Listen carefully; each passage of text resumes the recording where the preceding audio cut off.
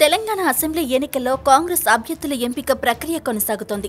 ఇప్పటికే 75 స్థానాలకు 2 జాబితాలతో అభ్యర్థులను ప్రకటించిన కాంగ్రెస్ పార్టీ తాజాగా 3వ జాబితా కూడా విడుదల చేసింది. 13 మంది అభ్యర్థులతో లిస్టును విడుదల చేసింది. ఇదిలా ఉంటే 3వ జాబితాలో పొన్నాల పేరు కనిపించడంతో ఎట్టకేలకు జనగాం టికెట్ పై సస్పెన్స్ కాస్త వీడింది. కాంగ్రెస్ విడుదల చేసిన 3వ జాబితాలో ఎల్బీ నగర్ ను సుధీర్ రెడ్డికి కేటాయించగా బహదూర్పుర కలీంబాబాకు కేటాయించింది. నిజామాబాద్ రూరల్ భూపతి రెడ్డికి ఇవ్వగా నిజామాబాద్ అర్బన్ సీటును తాహిర్ బిన్ హందాన్ కు కేటాయించింది. ఇక బాల్కొండ నియోజకవర్గాన్ని అనిల్ కు కేటాయించిన కాంగ్రెస్ అధిష్టానం దేవరకొండ నియోజకవర్గం నుంచి ఇటీవలే కాంగ్రెస్ లో చేరిన బాలు నాయక్ కు టికెట్ ఇచ్చింది. కొల్లాపూర్ ను హర్షవర్ధన్ రెడ్డికి ఇవ్వగా తుంగతుర్తి అద్దంకి దయాకర్ కు కేటాయించింది. ఇక ఎప్పటి నుంచో సస్పెన్స్ లో ఉన్న జనగామ సీటును పీసీసీ మాజీ అధ్యక్షుడు పొన్నాల లక్ష్మయ్యకే కేటాయించింది. ఇక కార్వాన్ సీటును ఉస్మాన్ కు, యాకత్పుర సీటును రాజేందర్ రాజ్ కు కేటాయించింది. ఆదిలాబాద్ బోధ్ నియోజకవర్గం టికెట్ ఆదివాసీల ఉద్యమ నేత సోయం బాపురావుకిచ్చింది కాంగ్రెస్ అధిష్టానం.